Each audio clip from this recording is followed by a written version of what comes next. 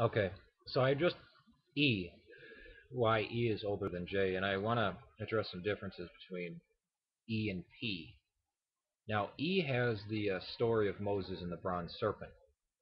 Moses crafting a bronze serpent and holding it high.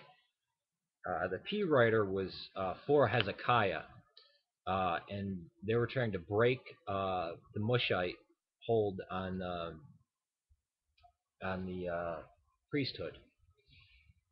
They did not like the priests of Moses. They saw them as illegitimate, and they saw any other priesthood besides a specific line of Aaron, and that coincidentally, or no, rather because they held the temple, and they didn't want anybody else in any areas, because there's nothing in the Torah that says anything about Mount Zion. If anything, it's Gerizim. The Samaritans, I think, the modern day Samaritans are absolutely right, and I hope to God they don't die off. There's only about between 300 and 600 of them left. I don't believe they were bastardized blood at all. I think they stayed in the land because remember the Jews came back and found them there, and the Jews were the ones that were hauled off to Babylon. So the Israelites that kept their identity, which stayed in the land, were not of mixed blood. But you couldn't say the same thing about the Jews. So what did they do? They threw the accusation at the northern tribes and saying, "Oh, well, you're of mixed blood." Well, probably went both ways, but it gets captured because of certain things we suppose Jesus said. We don't know. We just take the side of Judah, which no. Uh, Under Hezekiah, he smashed the bronze serpent, and the excuse is because they were worshiping like an idol. I don't know how you do that with something that Moses himself crafted, but they're totally against the bronze serpent. P tries to trash Moses at every bend and turn. The thing that usually gets emanated from him as horns in Renaissance art and maybe rays of light or whatever it was. Well, it actually is a disfigurement, uh, it, and that's put in there by P. So he had to wear something over his face. P does not believe in a merciful God like E does. E, God can come to you. God can speak to you. He doesn't need intermediates. He can be direct right here.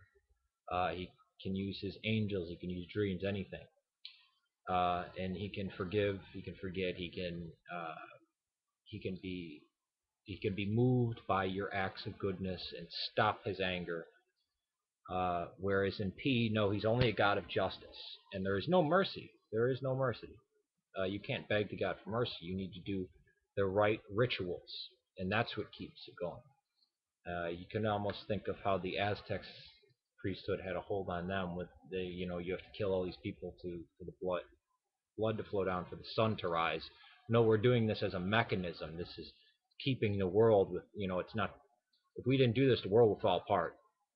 And I'm not saying uh, the the priests of the South were sacrificing anybody. I'm just saying that they use this heavy tone of we need to do this or else the earth is going to fall apart kind of argument. I think it's very easy to see. And then bashing the line of Moses.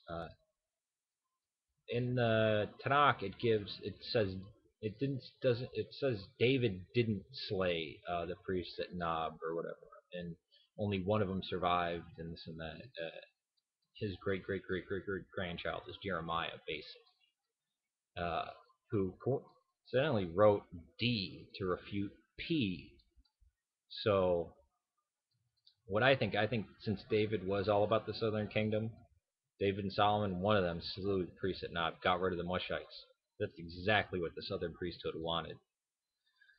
And they didn't like this dual temple up north, which they actually discovered. I mean, the one Jewish temple that's built to the basically what should I say, the dimensions of the temple are up in northern Israel in Tel Dan.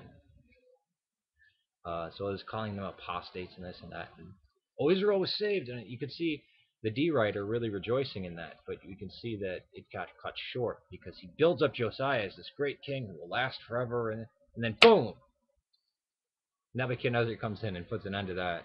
He's very short reign. He dies in battle, and and then you have these crappy kings, and then the Babylonians come in. So you can see this was written at a high. D was written to make Josiah the great king. P was written to make Hezekiah the great king. Uh, kind of dueling. It went EJ first, then P, then D, and you can see kind of the feud playing out. That's why I hold the E being the most correct version. And uh, J and P definitely grew up in the South, and E and D were most likely from the North or the northern line of thinking. Uh, but D was still concerned with chastisement and how everything was. He was probably the redactor, the one that put the histories together. It was believed that the redactor was Ezra for a long time, but now they're starting to think it was probably Jeremiah because he's the only one that had the position and the authority to do all that.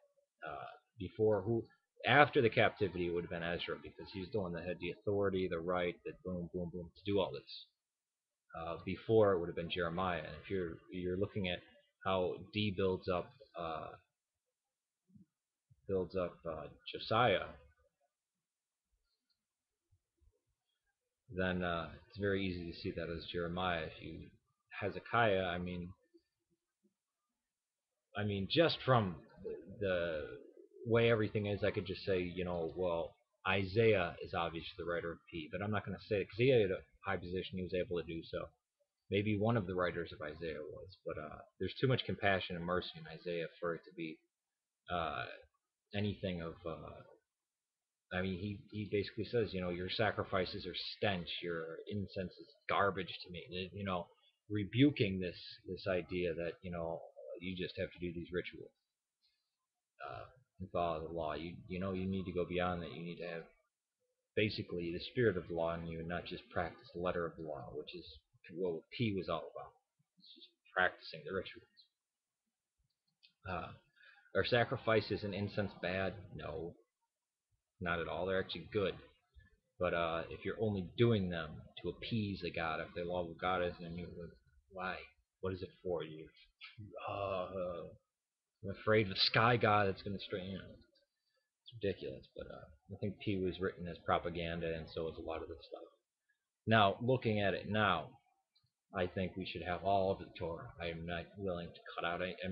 Reading it just as it is fine and good. And there's a lot of good things. I like P's creation story a lot better.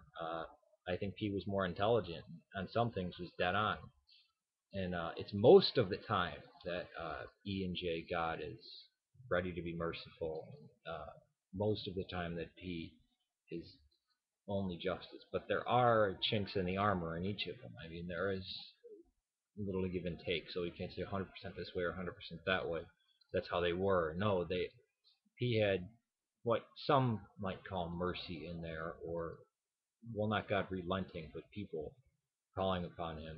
Uh, it can be viewed as that way. I'm not saying that's really in there, but it can be. And EJ certainly has a God that's very powerful and might ask you to do something that you don't want to do, or maybe it's not in your eyes moral or good. So I just wanted to explain that about P and its relationship to E. Peace to you. Everybody take it easy out there in cold winter. This is Yusuf. I guess this doesn't apply to anybody in Australia or California, though. You don't know it. You don't know our pain, our sufferings. One of these days, I'm gonna get out of Chicago. What the hell? I don't have any family anywhere else. What the hell am I gonna do? Go to Buenos Aires, which I am thinking about doing. I think I might move down there. Peace to you.